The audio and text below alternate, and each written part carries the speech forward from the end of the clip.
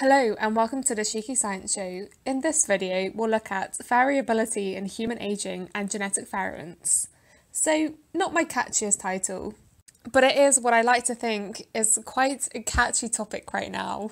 And so the aim of this video is to introduce you to why there's variability in human aging and how genetic variants are key to us understanding the biochemical underpinnings of aging. Basically, I'm trying to review this recent review paper that came out in Nature. But before I dive straight in, what is aging? Well, so one definition is that it is the progressive deterioration of an organism over time.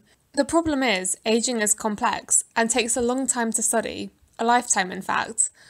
Not gonna lie, I stole that pun. But anyway, I've done a video before on the different hallmarks of what actually underpins the aging mechanism, and so I'll put the link to that video in the description. But in this video, we really want to address what causes the differences between different people in terms of their aging rates. And given that, on the whole, the population is somewhat aging, and there's a huge burden on healthcare costs, it's important that we can understand what's actually driving these aging mechanisms and how we can actually prevent them. So where does this variation in human aging come from? So variation comes from both different genetic variants and also from environmental factors. But in this video, we're going to look at the genetic variants. So how can you actually study genetic variants involved in aging? Well, you can do genome-wide association studies. Now, I've already done an entire video about genome-wide association studies, what they are and their pros and cons, but to briefly summarise, they are studies whereby you can take a phenotype, in this case it would be aging, and look at genetic variants that are associated with that phenotype. But unlike genome-wide association studies for conditions such as Alzheimer's disease, where it's more you either have the condition or you don't, how do you actually do genome-wide association studies for the complex trait that is aging? And how do you ascertain the extent to which someone's aging? Now, from what I've understood, there have been two main ways of doing this so far. There's either a discrete way or a continuous way. So the discrete way to do a genome-wide association study for aging is to directly compare the genomes of people who are long-lived, i.e. like they lived longer than 90 years of age, to younger control individuals.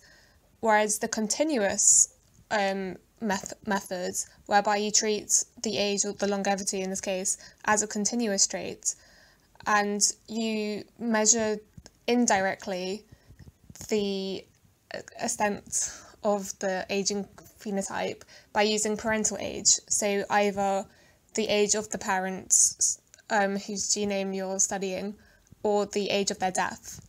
Now, I hope that made sense. So this recent study used the continuous method to look for genetic variants associated with aging, and they identified 12 different DNA regions that seem to affect lifespan. And if you go to this podcast here, you can listen to the authors explain about their research, which I recommend doing. But even though they found these 12 different variants, and I'll talk about a couple of them later on, there's still limitations to this approach in terms of understanding human aging. The main one being in this continuous approach that the imperfect sharing of genotype between a parent and a child dilutes the strength of these statistical associations that are needed to perform genome-wide association studies. Nonetheless, many of these loci identified have got links and associations with cardiometabolic conditions, which kind of links back to the hallmarks of aging, but as I said, I'll go into more detail in just a bit. So how else can you analyse the genetic variation linked to aging? Now, what you can do, as described in this Nature review paper, is look at shared genetic effects on different age-associated diseases. So what I mean by this is that different age-associated diseases, such as Alzheimer's disease, chronic kidney disease, coronary artery disease, osteoarthritis, stroke, type 2 diabetes, and also with two different cancer types, which are prostate and breast cancer, and colorectal cancer, 3. And these diseases or cancers where they've already been genome-wide association studies, you can then look at the variants that were identified in those studies and look at traits where the same loci has been associated with more than 3 of these different diseases. And so this assumption can be made because there is a close association between the disease and mortality risk dynamics. They both seem to be exponential in terms of the likelihoods of either death or getting diseases. So if we go back to this figure, we can see that coronary artery disease, osteoarthritis, type 2 diabetes and stroke correlate negatively with parental longevity, but there isn't so much of an association between prostate cancer and breast cancer. So variants associated with different age-associated diseases are not necessarily important for all different age-associated diseases. But from doing this analysis, 9 different genetic loci have been identified as hotspots. Okay, so here are the different loci. The first one, which is CASC8, which stands for Cancer Susceptibility Candidate 8, actually encodes a long non-coding RNA and is linked with breast, prostate and colorectal cancer. The second one is CDKN2A, 2B or 2AS1. So this loci encodes different genes, and 2 of them include P16 and P21, which are both tightly linked with cellular senescence, which, as I mentioned in a previous video, is a hallmark of aging. And interestingly, the 2AS1 is another long non-coding RNA, and so this kind of starts to raise the point that some of these variants aren't mutations necessarily in the genes themselves, but are more about regulating the expression of these different genes instead. So the third one is TCF7L2, which is linked to beta cell proliferation and insulin response. And again, it's got links with cancer and type 2 diabetes. Then there's the HLA-DQA1 loci, which is encoding the histocompatibility complex components, and that's linked with chronic inflammation, again, something that's associated with the hallmarks of aging. Then the 5th loci is ABO, which is the loci that encodes the different antigens that kind of dictate your blood group. And so far, one of the O antigens seems to be the variant associated most with longevity. Unfortunately, it's not my blood type. Then we have SH2B3, which encodes the lymphocyte adapter protein and is linked with inflammation and immune response. So interestingly, this isn't the SH2B1 or B2 gene, which is linked with IGF-1 signaling, which is actually also linked to aging, but that isn't the variant that was found here. Then we have FEG-FA, FTO, and they are both also linked with inflammation and the immune response. FTO, I've talked about again in a previous video, it's linked with obesity, and also, well, there's a lot that isn't really fully known about this gene yet. It's a very interesting gene.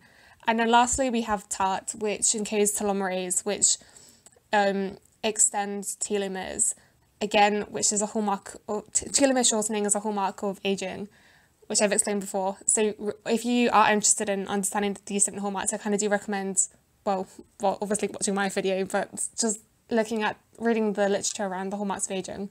Anyhow, back to this list of loci, you may notice that some loci are missing, which you might have thought should be there. So one of these is ApoE, in particular the ApoE4 variant, which is one of the most significant variants associated with Alzheimer's disease.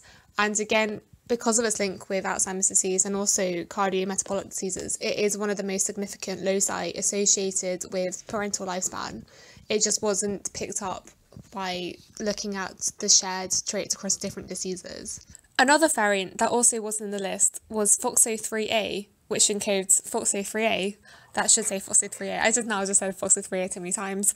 And anyway, this encodes a transcription factor that influences energy metabolism, cell cycle regulation, and inflammation. And so it's very tightly linked to the hallmarks of aging. But, the variant seems so far have only been seen in the longest lived 1% of people. So it seems that generically and on a population scale, the variant doesn't really seem to have a major impact in lifespan.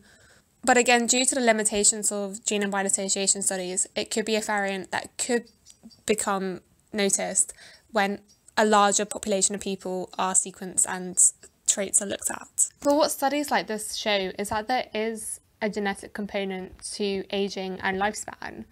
And the fact is, studies in different organisms, so for example, one model organism, C. elegans, they've done a study where they had genetically identical C. elegans, and even then they died at different times, despite also having very similar, if not the same, environmental conditions. And so this also suggests that the variability is somewhat spontaneous, and aging itself is a spontaneous process. And so this added complexity just makes aging by itself really difficult to study. But it is also why it is so interesting. So it seems, besides genetics and lifestyle factors, it's a bit of a roll of the dice in terms of how long you're going to live or age. And, you know, we can't all be like Mr. Burns, who seems to have every single disease possible. But because they're in perfect balance, he doesn't suffer from any of them. We're not like that. The likelihood is there's many different age-associated diseases, but if we can actually look at the genetic variants and identify the genes associated, it enables us to better understand the aging mechanism and to therefore develop drugs and targets for those drugs, which could help to prevent or slow down the process of aging itself. So hopefully you found this video interesting. If you want to see more videos, go check out this one by Found My Fitness. It's really recent. It's an interview with David Sinclair, who's very, on it in the aging field. And again, check out my other videos all about the hallmarks of aging. But yes, thanks for listening and see you next time.